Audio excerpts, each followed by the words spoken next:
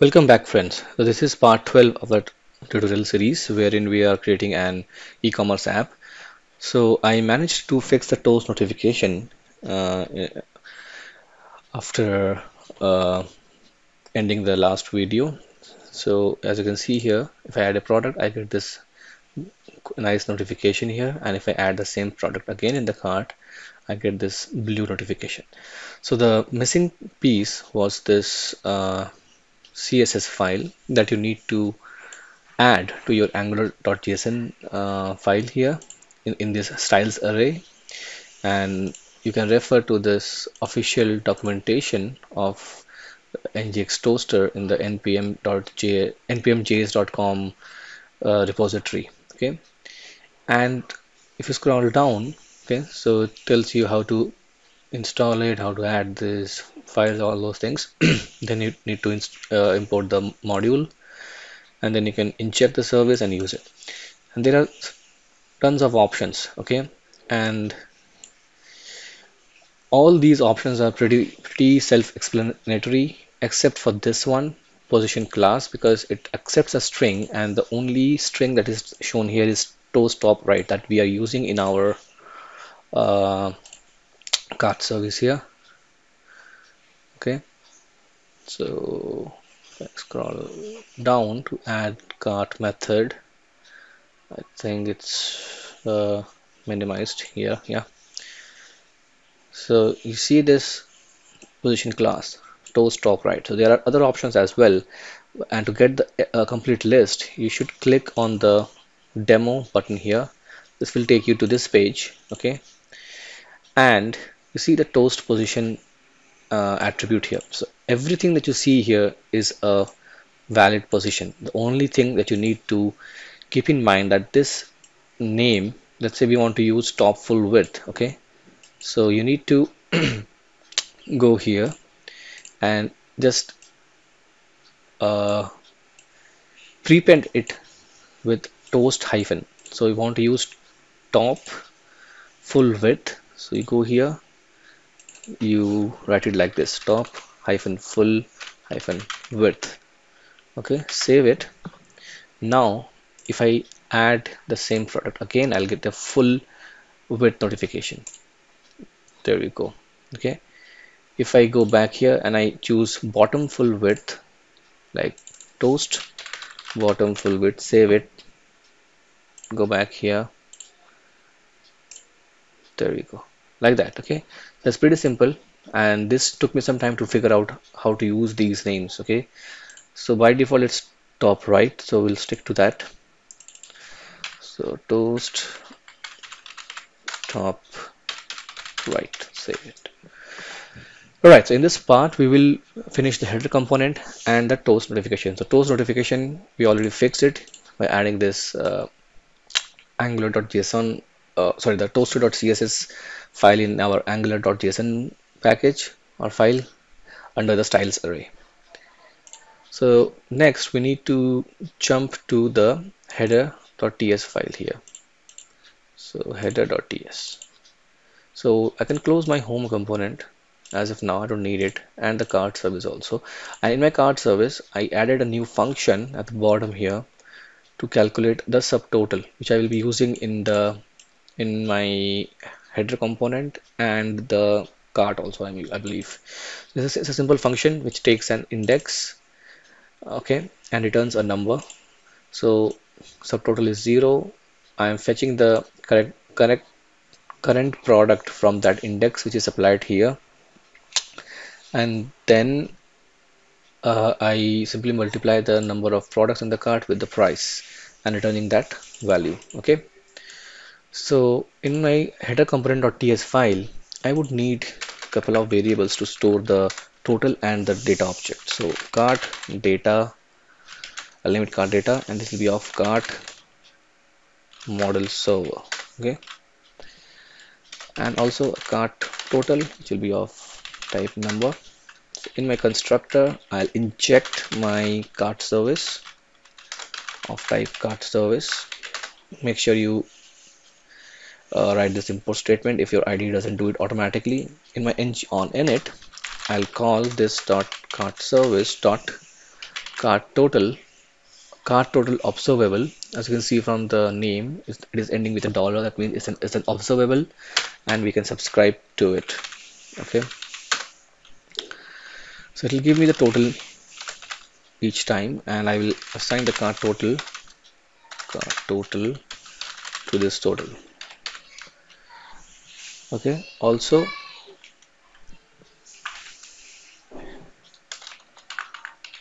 I'll use this dot cart service dot cart data, subscribe to it. This will what happened? Subscribe to it. This will give me the data object, and this will cart data equal to data. Okay, so we'll use these two in our HTML here. So if you see your HTML, your cart is always showing a quantity of 0, which we don't want. We want to render it dynamically, and the way we will do it is first check that cart data dot data element, the first entry, the first element in the array, if its num in cart value is not equal to 0. If that's the case, then we'll display the length, that number of product it has in the cart. Otherwise, we'll display 0. Similarly, in the drop down, okay, cart list, we want to loop through all the elements. Okay, so here I'll use ng if I only want to display the list if my cart data dot data first element dot num in cart is not equal to 0. If it's 0, I don't want any list to be displayed. Now I'll loop through the product widget here using the ng for structural directive. So this will loop through all the items in the array, and the array is cart data dot data.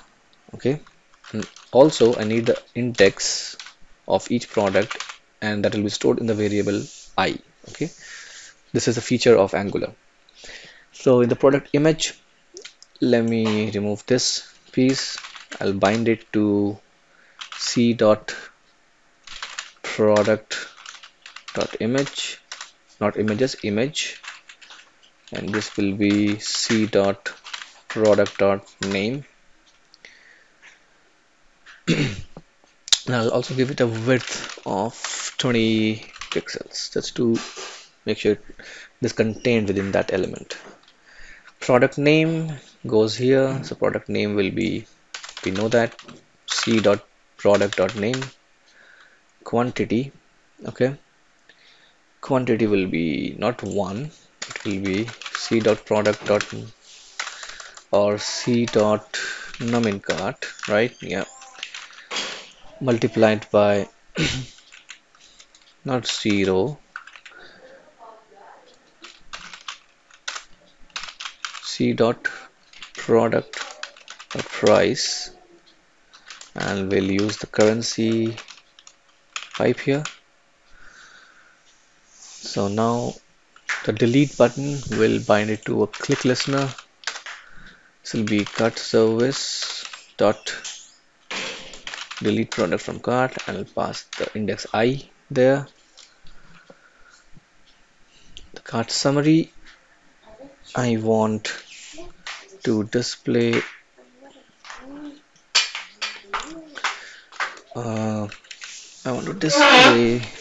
here the number of items in the cart, so that will be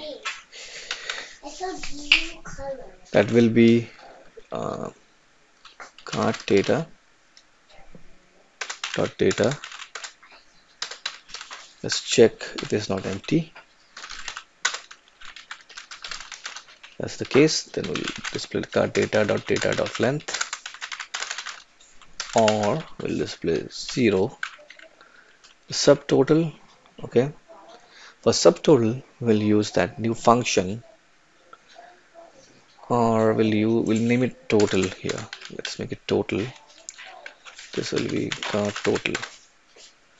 Okay, View cart checkout is fine. Okay, now let's go back to our browser. We see it says private. Let's make it public here. Public. Okay, go back to the browser and to our front end, and you'll see we already have one listed here because we have one product in the cart. Okay, that is a shoe that you have. You have four in cart, and the total is shown here. If you click on the delete button, you get this notification. If you click on cancel, it remains there, but if you click on OK, it goes away, and your cart is reset. The total number of items is set to 0. The cart is empty. Okay, and if you add a new product, it's added. This is also added, and now you should see two items in cart. You can scroll through them. Total is updated, and if I add the same product again, my cart value does not get changed, but the quantity here is updated, so as the total here. I can remove it in real time. I can go to any page I want. This remains as it is. Okay, I can go to my cart page or my checkout page. It doesn't matter. Go back to my home page. It remains there. And even if I refresh this page, I'll still have my card intact because this is stored in my local storage. Okay, and even if you, let's say, some smart guy comes here and tries to change this, although it's not possible here, I see. Okay, you can change it here, I guess. You can put, let's say, put 0 here.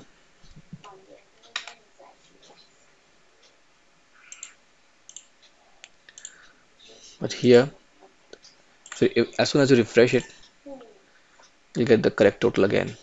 Okay, because this is our server doing the job and not relying on this information. If you remove this product from here, your card updates automatically, so as a total, and there we go. So our header component is completed, and we are also able to see the notifications here. Let me show it here. Close this thing, add this products added, add it again, update it, add this, update the quantity. Okay, you have 4 new products.